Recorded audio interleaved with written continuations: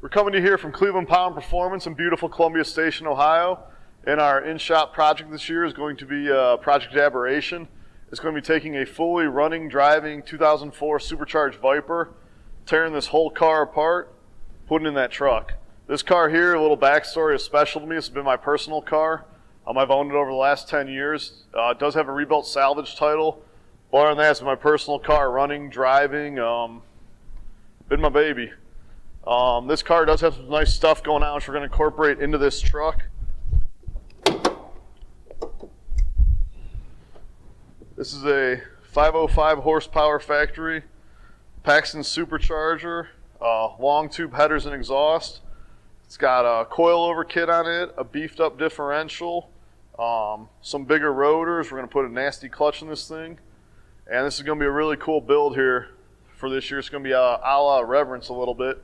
We're going to take this car, so all of its suspensions, the way it handles, basically this whole drive system is going to go in this truck here. This truck, a little backstory on this truck, is a 1956 truck. A lot of people build Fords and Chevys. Not a lot of people build Mopar trucks, so we feel with our shop and what we do and the parts we have accessible, this would be a good in-house build for this year to do a Mopar truck. This is a one family-owned truck out of California since 1956. It's been through 3 generations. And sometimes just a generation can't carry the build anymore, so we're going to take it over and do it. This basically, everything underneath this, we just have a Viper frame here as mock-up.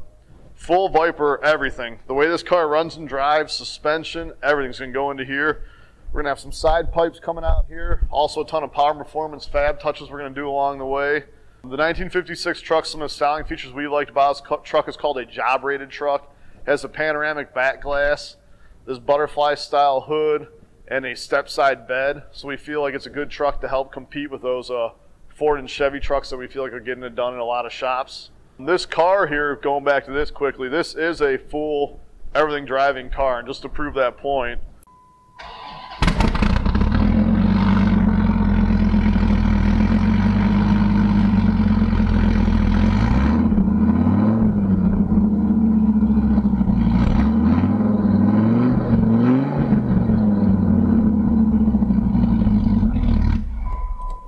sometimes in the case of this company, you got to do what's best for the company, and we feel like this is going to be a big project for us. And as with all of our cars in here, all of our stuff comes from an accident, goes back to an accident, it's all build into something, restore something, save something. And we just feel like right now this is the right time to do this build and to put this build on this car.